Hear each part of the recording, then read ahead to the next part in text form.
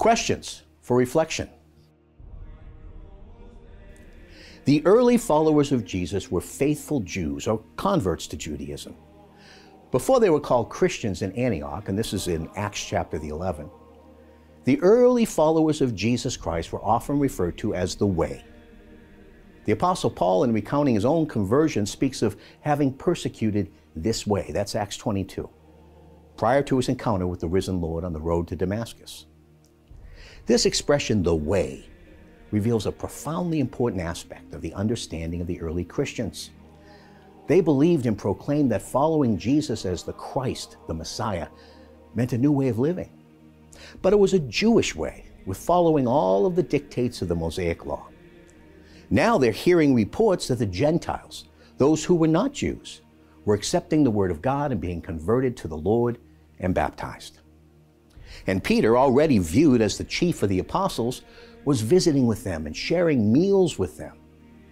Some objected, insisting that these Gentile followers would first have to be circumcised and follow the Mosaic Law in every detail, including the dietary laws.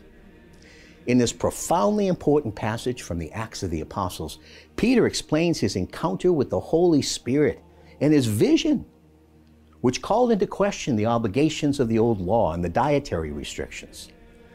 Also, he explained that the same Holy Spirit which descended upon them at Pentecost was being poured out on the Gentiles. Then he places the encounter within the promise Jesus made to them. Peter said, "I remembered that the Lord had said, 'John baptized with water, but you will be baptized with the Holy Spirit.'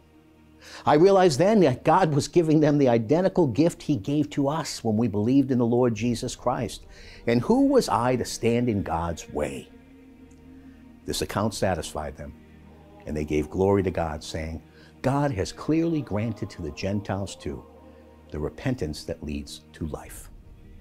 The same Holy Spirit's being poured out today on the church and in and through the church.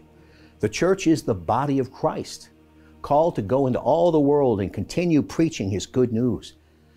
Do we experience the power of the Holy Spirit in our own lives? Do we pray to the Holy Spirit? Do we ask for the Holy Spirit to speak to us and guide us? We can. We should. Come, Holy Spirit, and fill the hearts of your faithful. The beautiful words of the Psalm of David, which is our response at today's Holy Mass, were pronounced for centuries at the beginning of every Holy Mass, at the foot of the high altar, in Latin. Introibo ad altare Dei, the priest would say, and the server would respond, Ad Deum qui laetificat juventutum meum. In English, I will go unto the altar of the Lord of my joy and gladness.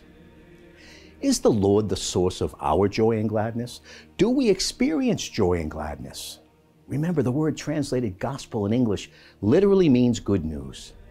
Are we living in a way which gives testimony to the fact that living for Jesus Christ brings joy? St. Paul, a man who was certainly well acquainted with difficulty and suffering, told the early Christians, and he tells us, "Rejoice always, pray without ceasing. In all circumstances, give thanks, for this is the will of God for you in Christ Jesus." That's 1 Thessalonians 5. Did he mean it? Yes, he did. This was a man who understood that the gospel really is good news, and that those who know Jesus can experience true joy. Do we? A priest friend of mine many years ago told me to see joy as an acronym, J-O-Y. That stands for Jesus over you. That, he said, is the way to experiencing Christian joy. The imagery of the shepherd, the sheep, and the gate, or door of entry, was very familiar to the disciples. It was a favorite theme of the prophets of the Old Testament, the Hebrew Scriptures. The Holy Spirit, through the prophet Ezekiel, promised that the false shepherds would be removed, that he himself was the good shepherd, and that he would raise up one shepherd from David who would shepherd his sheep. That's Ezekiel 34. In this powerful instruction, which is our gospel lesson for today's Mass, Jesus is telling those who heard his words that day, he is the fulfillment of that promise. He is the Messiah. But at first, some did not understand. So he clarifies it. Hear his words.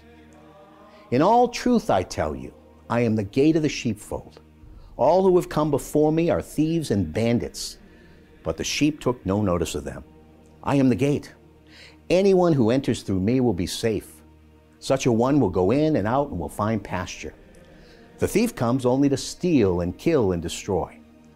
I have come so that they may have life and have it to the full. He's speaking to us as well. Do we believe this?